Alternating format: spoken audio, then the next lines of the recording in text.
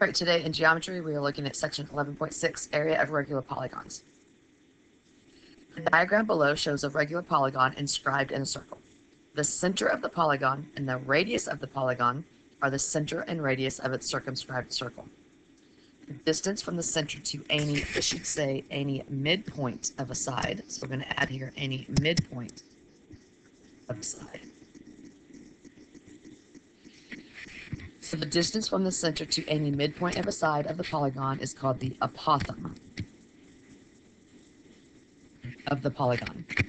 The apothem is the height of an isosceles triangle that has two radii as legs. So we have that picture. A central angle of a regular polygon is an angle formed by two radii drawn to consecutive vertices of the polygon. To find the measure of each central angle, we're going to divide 360 degrees by the number of sides. And remember that we do 360 degrees because that's how many degrees there are all the way around the circle. And remember that the central angle will be the same as the intercepted arc. Right, so this picture already has some things labeled, but we're going to go ahead and write them out here as well. So the center of our circle and of this polygon is point A. Radius, we have two drawn, radius AB and radius AD. We could draw more, but those are the two that are drawn. The apothem is segment AC. The central angle is angle BAD. I wanted to find the measure of angle BAD. That would be 360 divided by, we have 1, 2, 3, 4, 5, 6 by 6 sides. So that would be 60 degrees. And we have isosceles triangle BAD. And then again, since this angle here is 60 degrees, this whole arc would be 60 degrees if we needed that. All right, so let's look at some problems. It says ABCD is a regular pentagon inscribed in circle F. Find each angle measure. So first, I'm just going to label A, B, C, D, and E. So the first one's the measure of angle AFB. Well, it's not drawn, so we can draw that in. We see that measure of angle AFB, this is a central angle.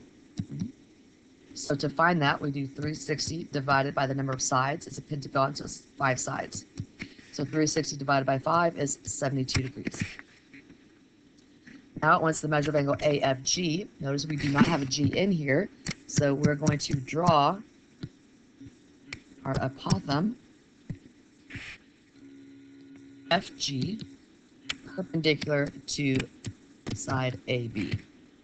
So and I'm going to label that G. It's important to know that your apothem is always perpendicular to a side of the isosceles triangle, which we know that because we said that the apothem is the height of the isosceles triangle, and remember that we've been saying all along that the height is always perpendicular to the base. All right, so now the measure of angle AFG, so it's this little angle here. The whole angle started out at 72. It's an isosceles triangle, so remember that the height of an isosceles triangle cuts the base in half, which cuts that central angle in half. So all we have to do is take 72 and cut it in half. That's going to give us 36 degrees. Now they want the measure of angle GAF, this angle up here. Okay. If I take and draw that triangle out, this is my right angle at G, F, and A. We just found this angle here to be 36 degrees. Now we're looking for this angle up here. We know all three have to equal 180. Since this one is 90, these two together have to equal 90. So all we have to do is 90 minus 36, and we find that that angle is 54 degrees. All right, if we flip the paper over, it tells me WXYZ is a square inscribed inside circle P. So circle P tells me that P is the center. I'm going to go ahead and label my vertices W, X, Y, and Z. So it says identify the center. Well, that's P because they told me circle P. Identify a radius. Well, we have 4 drawn, so I could say radius PX, radius PY, radius PZ, and radius PW. It wants me to identify an apothem. I don't have one drawn, but I can go ahead and draw one. So if I draw an apothem, and again, it has to be perpendicular to a side, and I'm just going to label that Q. So now my apothem would be segment PQ, a central angle. Again, we have 4, so one of them would be angle WPX, one would be angle XPY, another one would be angle YPZ, and the last one angle ZPW. So now they want us to find the measure of angle XPY. XPY, they want me to find the measure of one of the central angles. Again, to do that, that's 360 divided by how many sides I have. It's a square, so there are 4 sides. So the measure of each central angle is 90 degrees. Now they want the measure of angle XPQ. So XPQ, that's this angle. Again, that's my central angle cut in half. So 90 cut in half is 45 degrees. Measure of angle PXQ, so now they want this angle. Again, if I draw this triangle out, this one is 90. We just found this to be 45. So subtract 90 minus 45, and we find that this angle is also 45. Or we remember that that's one of our special triangles, 45, 45, 90. And so now it tells us that you can find the area of a regular pentagon by dividing it into congruent triangles. The area is going to equal 1 triangle times the number of triangles. So we want to find the area of the following. Remember, we say we don't ever round until the very end. So here we're going to keep 4 decimal places until the end. 4 decimals until the end. And at the end, we can round, okay? But if we keep 4 decimal places, then we will be good to the end. At the end, we can go 1 decimal. All right, so I have a radius drawn. I draw my other radius here. Oh, let's make that a little bit better. I draw my other radius. It's also 4. So now I have this isosceles triangle. I'm going to drop my apothem down. It's going to be perpendicular. First thing I need to do is find that central angle. So my central angle is, remember, 360 divided by the total sides. We have 1, 2, 3, 4, 5. So it's a pentagon, so that is going to be 72 degrees. I'm going to draw this triangle out. This is 4. This is my apothem. This is half of my base, because remember, this is my whole base. My apothem cut it in half. The whole angle up here was 72. So if I cut 72 in half, that gets me the top angle, 36 degrees. So this angle right here is 36 degrees. I could find this bottom angle, but I don't need it right now. I need, okay, the area of this triangle. So remember that the area of a triangle is 1/2 base times height. So I need to find this whole base. So if I find this one and I double it, then I have the whole base. I need to find the height of my triangle, which is the apothem.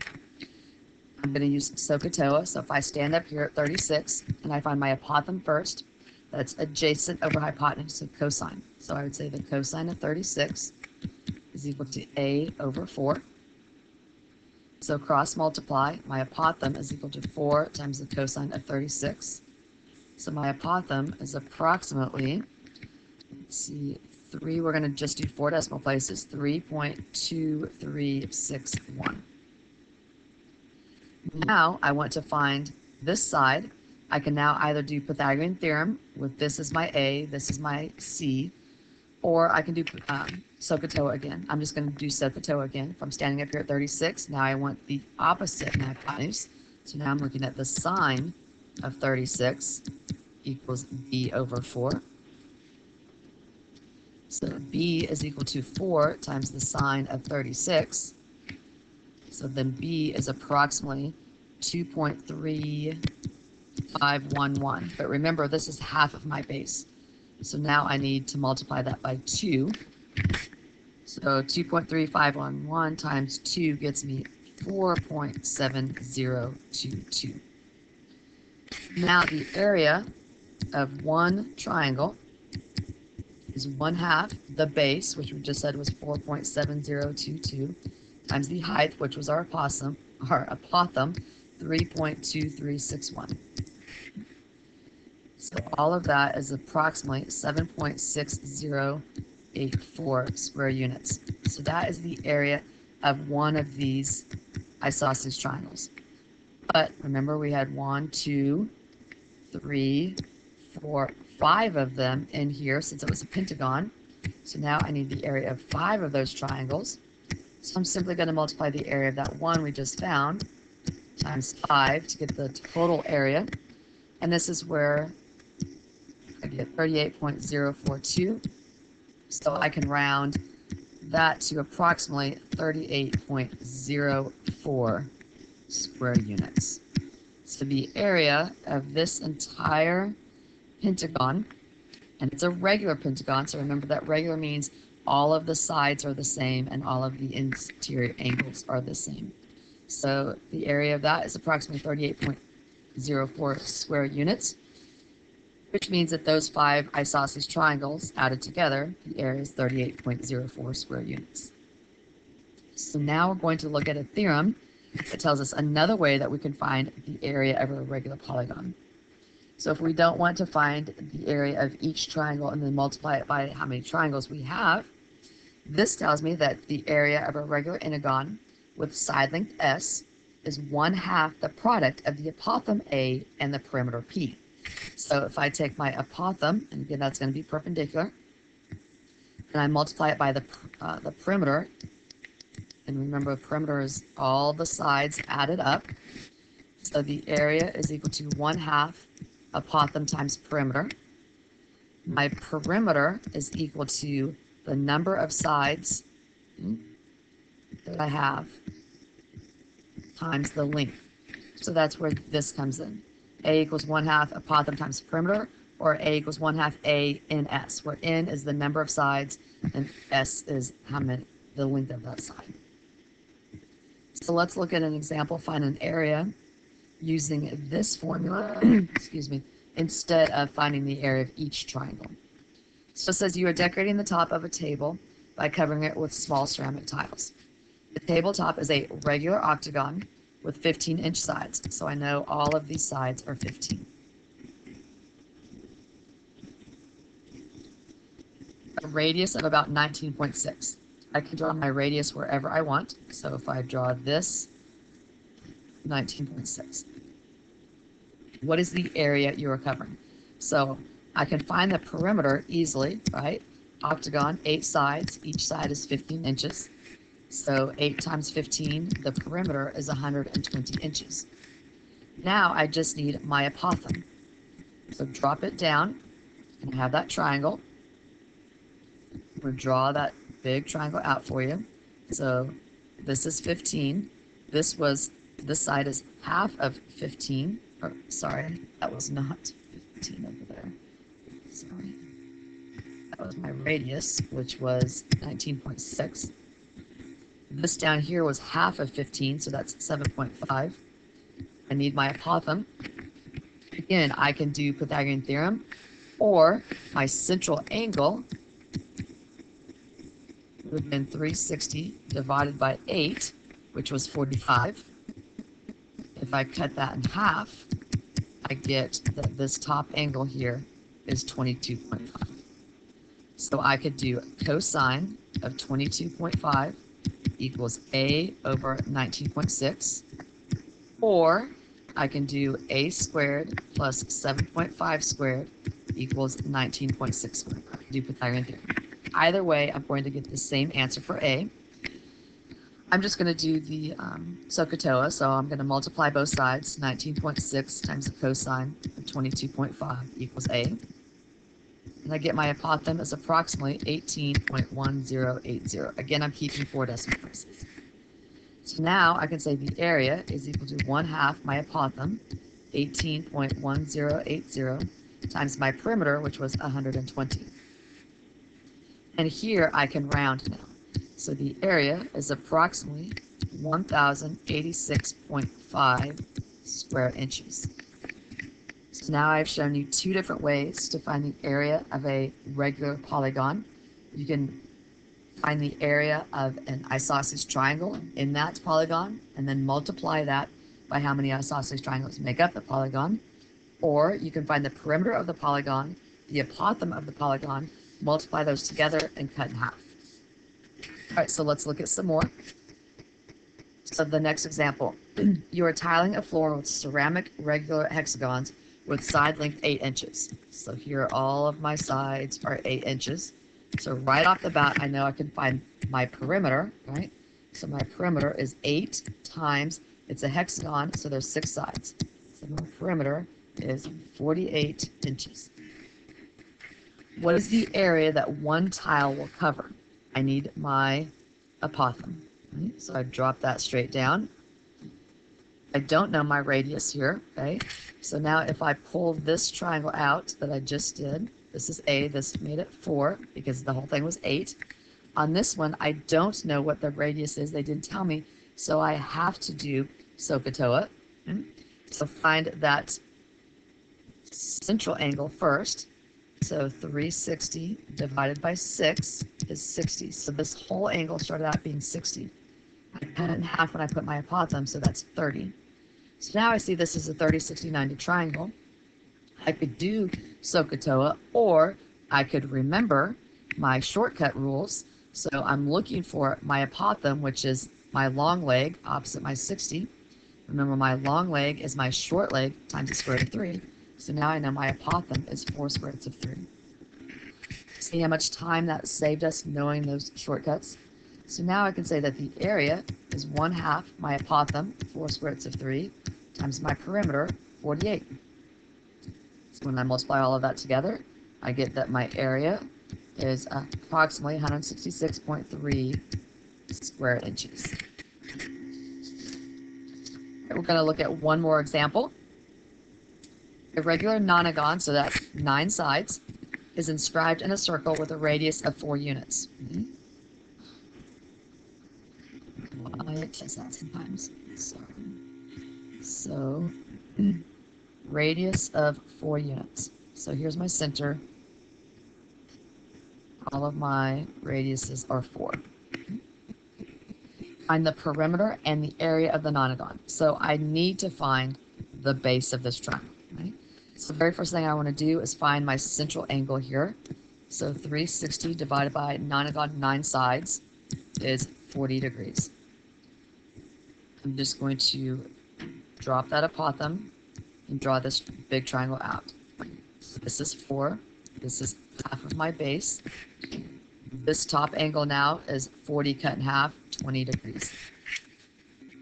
I need to find my apothem. So again, if I stand up here, I have to do SOHCAHTOA now. I can't do Pythagorean theorem because I don't know 2 of the sides. So the cosine of 20 equals my apothem over 4. So my apothem is 4 times the cosine of 20. So my apothem turns out to be approximately 3.7588. Now I need to find this side. Again, now I could do Pythagorean theorem or SOHCAHTOA. I prefer SOHCAHTOA, so now I'm just going to say the sine of 20 equals b over 4. So 4 times the sine of 20 equals b. So my b is approximately 1.3681. But remember that this is just half of my base. So now I need to multiply that by 2. And I get that's approximately 2.7362. So now I need to find my perimeter. My perimeter is going to equal, I have 9 sides, so 9 times each side was the 2b, 2.7362 approximately. So my perimeter is approximately 24.6258 units. So now my area equals 1/2 my apothem, 3.7588, times my perimeter, 24.6258. Multiply all of that together, and I get my area is approximately 46.3 square units. Okay, so that is day 1 of 11.6. We will look at day 2 of this tomorrow, just doing more of the same stuff.